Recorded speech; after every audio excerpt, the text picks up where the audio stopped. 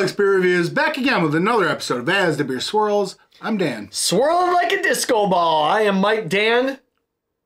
What are we drinking? Mike, we have a beer from the Copper Leaf Brewing Company. Love Copper Leaf. And all right, what is this? This is in collaboration with the Peacemaker Brewing Company. Hey, two great breweries coming together FLX. to foster this delicious offspring. Full transparency, we've already had this. So this beer was canned on 4/2/2024. Oh, perfect. And this is called Saturday Night Sauce India Pale Lager. So yeah, it's brewed with Sabro and Cascade hops and also Sauvin hop sauce. I'm in. Sauce. Love it. And it was brewed with Weyermann Pilsner malt, Simpson Golden Promise of Vienna, and flaked oats. Just pull that out of your head right now without looking anything up. Yeah, totally. Getting better. 6.7 ABV.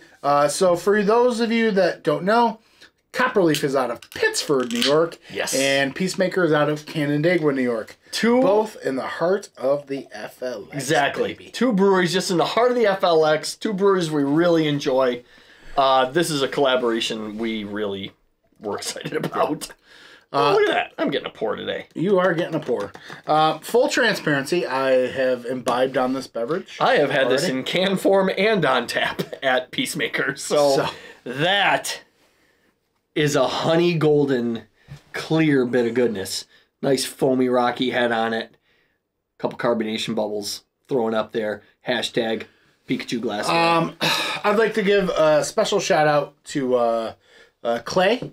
Clay is the head brewer and co-owner of Copper Leaf Brewing. Real good guy. Yeah, good friend. I used to test his beers before they opened the brewery. Yeah, and stuff.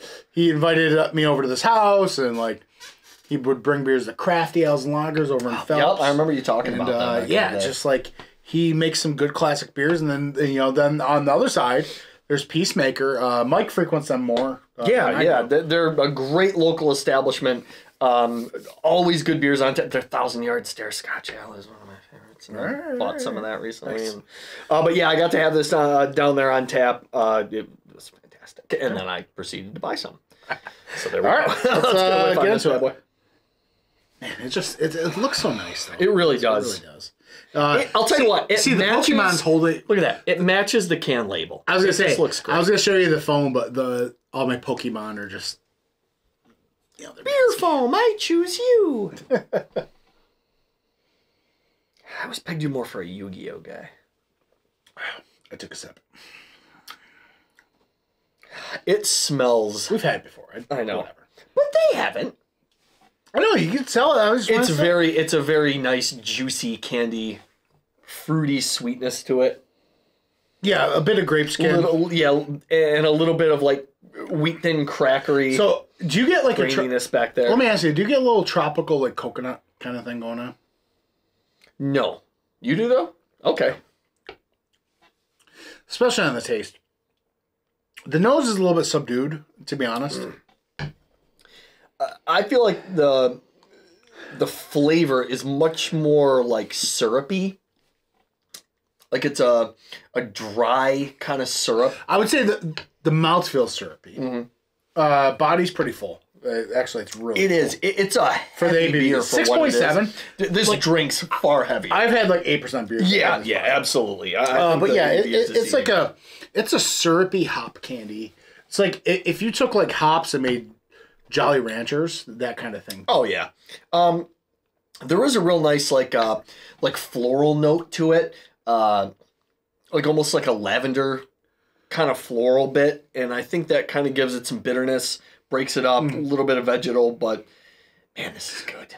See, that's what I really love. There's that sweet syrupy thing that we talked about on the forefront, but then as it goes down, it kind of gets broken up. That carbonation kind of comes through, breaks it up, and then like all the different like citrus and tropical things start happening, and then meets with like this white wine crisp kind of mineral totality kind of overall thing, and then just transforms in this nice resinous pine. So roll with me on this one. I get like there's also kind of a nice honey sweetness back there, and I think it almost it almost lends itself to, if I didn't know, this drink's kind of like an amber lager type thing. I get like a nice honey crispness back there, which I think then harkens me back to this drink's almost a little West Coasty for the IPA style. I think it's a resinous, like you said, resinous pine bit back there with some citrus. Dude, I'm telling you, if I sit here and chew on this though, I get that tropical paradise kind of coconut thing going on. There's so much going on in this beer, and it's very welcomed. It's so good. It's a good one. I think the Sabro brings a lot to this. I think you're right. It's very bittering, but there's just sweet tropical citrus. Man, the Cascade, though, like that Cascade grassy bitterness back there, I think that kind of citrus note to it just really balances everything out. It's a good beer. Maybe not the right glass for the... So the nose is... It's there, but maybe it's not the right glass for this, but it's bombastic. I like that the nose is a little more subtle so that the flavor pops even more. That's my jam. This almost takes over the palate. Oh, yeah. I think you're right. It's borderline palate killer. Borderline, yeah. Like, this is good. Like, it's to the point where it's like, well, I guess I can't drink a different beer after. I'll just drink another one of these. Yeah. Which is not a problem. All right, what do you rate it, Mike? I give it a solid 4.2.